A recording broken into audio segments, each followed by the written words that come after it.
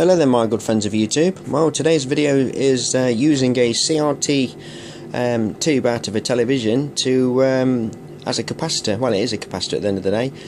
This is the tube out of the video that I did not long ago where I was arcing out the actual line output transformer to the tube itself. Of course it was earthed and today I've saved it because I wanted to use it to see how it reacts as a capacitor. But at the end of the day, these are a capacitor. That's what the stuff is. This coating, I can't remember what it's called. I can never remember what it's called. It's some sort of carbon, I believe. And what it does, it helps to help the capacitor itself with its dielectric.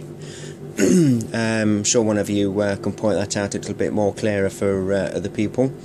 But anyway, we're going to see what we get out of this thing. This being powered by a AC flyback. I'm sure it's an AC flyback. It's got no capacitor in it. It's one of the first resin type flybacks when they first started doing them. Excuse me. Why do I always burp when or fart, cough, sneeze, splutter, whatever whenever I'm doing a video? I just do not know. But anyway, ZVS driver.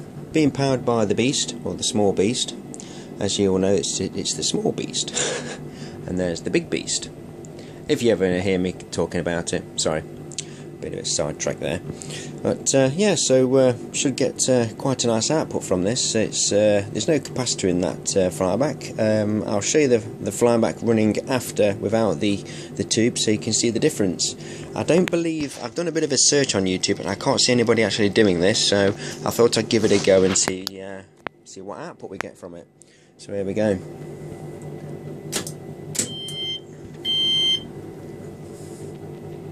If anybody of you got any earphones, please watch your volumes, guys, because I've already tried this and it's quite loud. You get quite a nice corona as well. Ozone stinks.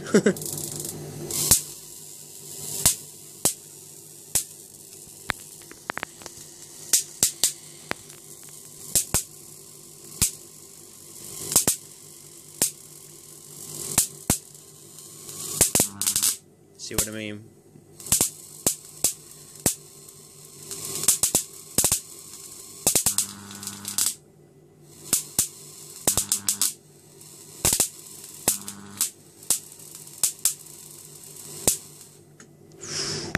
Yeah, listen to this. It's definitely doing its job.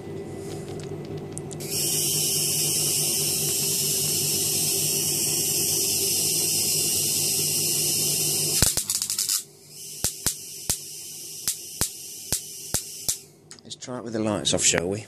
See if we can see some of that lovely corona.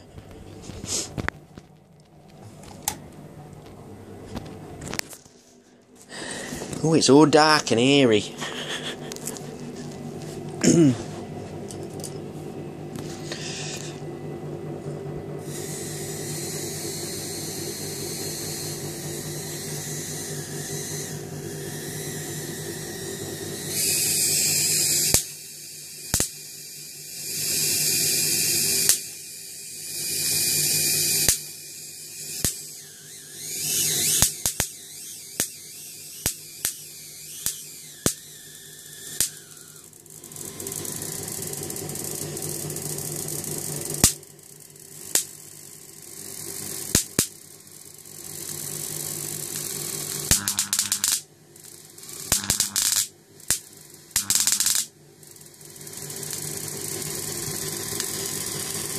You can't really see it as good as you can't really see that as you can in person.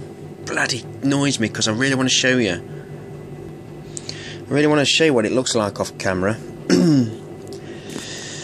After some point next year, try and treat myself to a pretty decent camera that I can change the exposure, and hopefully I might be able to show you guys, share a bit more of the outputs of some of these transformers and flybacks and God knows what. But yeah, you can see when it bypasses itself, it overcomes the power of the capacitor and gives it quite a nice arc. Ooh, What was that? Oh, it actually arced to itself. Oh, the corona around that tube. You see that?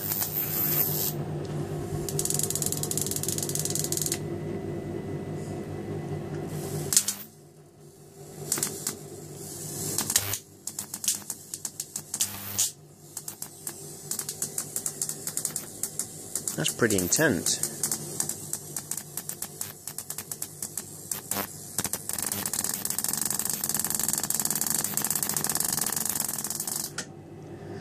That's pretty intense. The little wire here, look.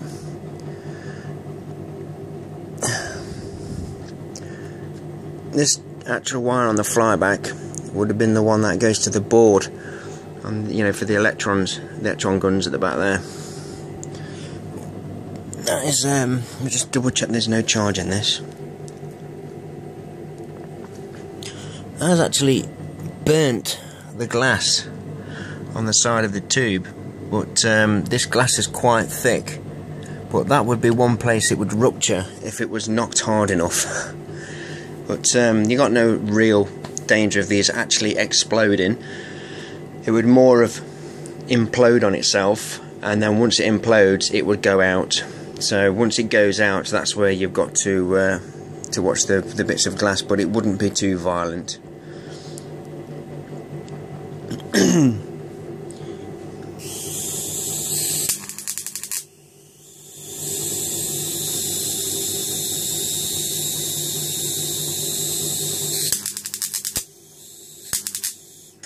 Well, yeah, it was pretty interesting to see that. I wonder if you had enough of these, you could actually run a coil.